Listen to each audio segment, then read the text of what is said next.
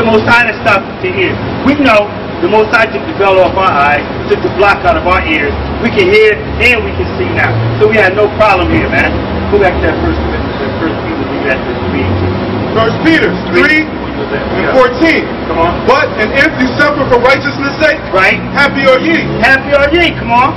And be not afraid of their terror. Be not afraid, man. Don't be afraid. We're not afraid. Whatsoever brought upon us, we take cheerfully. Come on. Neither be troubled. But sanctify the Lord power in your hearts. Sanctify the Most High in your mind, man. The troubles are coming to the earth, man. And if you don't have the Most High sanctified in your mind, you're gonna faint. You're gonna faint. You're gonna fall out, man. You ain't gonna be able to endure it, man. Troubles are coming. Troubles are coming. And if you don't sanctify the Most High in your mind, in your heart, you've got a problem, man. You ain't gonna understand. It's like, I heard this brother, he was talking. I'm gonna give it, the GMS said this. It was a very good point.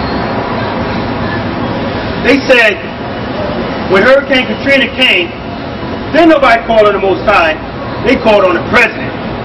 It's the same scenario. When the hammer come down to America, and you ain't been called on the Most High, you ain't sanctified the Most High in your mind, who you gonna look to? You gonna humble up.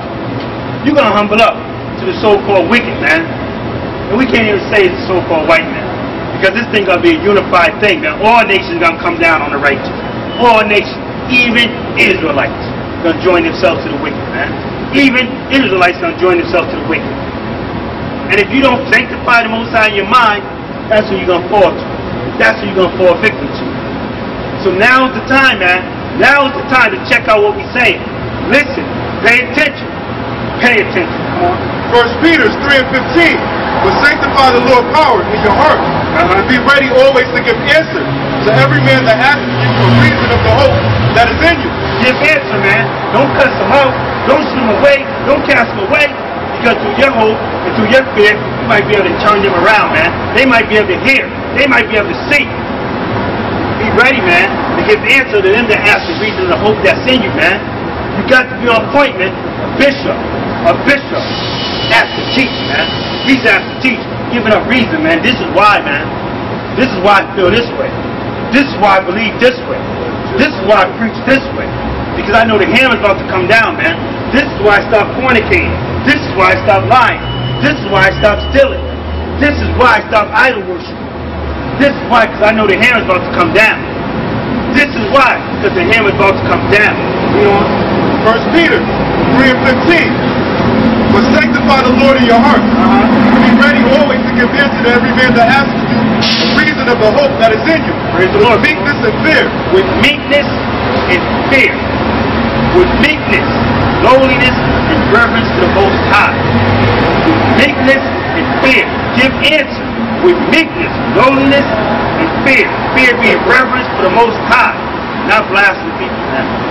Not blaspheme people. The scripture tell you, give it Ecclesiastes 85. With meekness and fear.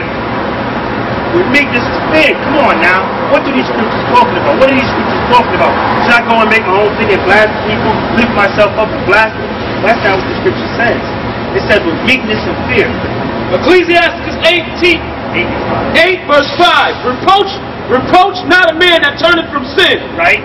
But remember that we are all worthy of punishment. That we are all worthy of punishment, man.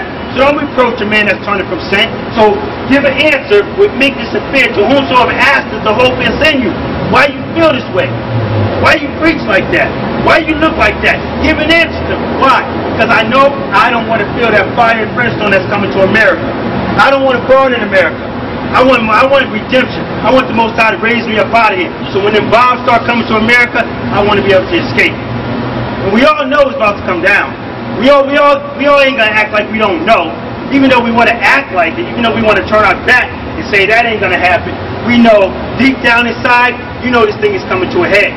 So what should we do? Turn it around. Turn it around. Turn to the Most High in truth and sincerity. Because the hammer is about to come down. The hammer is about to come down. There ain't gonna be no more running in and out of religion, running to and for a church. Look, when 2000 came around, everybody was looking for religion. Everybody was looking for a way out. But the Most High delayed his coming, and you went back, started being drunken with your drunkards, beating up the servants, You know that scripture, right? You know that scripture, Matthew 24. You know that. But and if the Most High delay is coming, and that wicked servant go back and be drunken with the drunkard, and being a servant, the power of that guy, the power of that man, shall come in a day when he least suspected.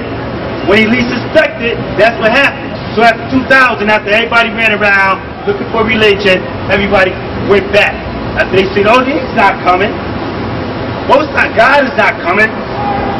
So I'm going to go back and live my life. But the Most High said, he's going to point you apart with the wicked, man. Point you apart with the wicked. Because you left off, man. You faded.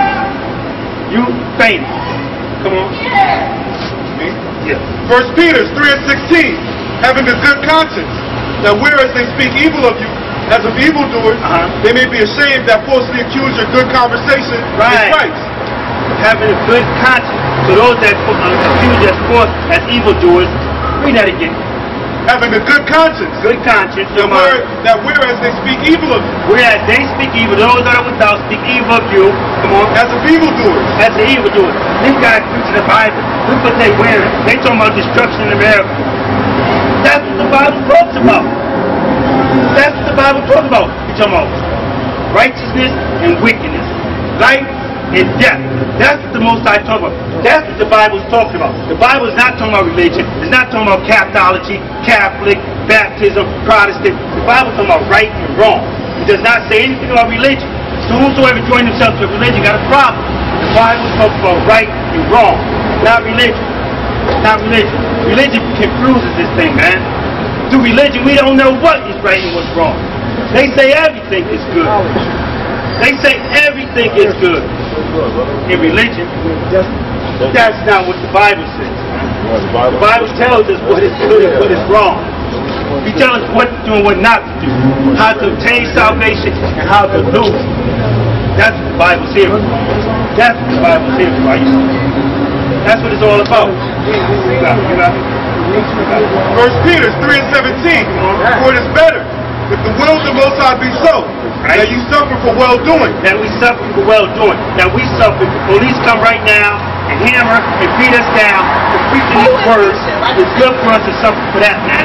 Instead of waiting outside the ATM machine for you. It's better for us to suffer and get beat down for preaching his words than waiting outside the ATM to rob. Or for being on the street selling drugs. Or for raping a little girl. It's better for us to suffer doing this than to do that. So happy are we. 1 Peter 3:18. Come on. For Christ also hath once suffered for sins. Christ also suffered for sin. Come on. The just for the unjust. The just for the unjust. The just man, Christ died. He suffered for the unjust, for us. That was crooked.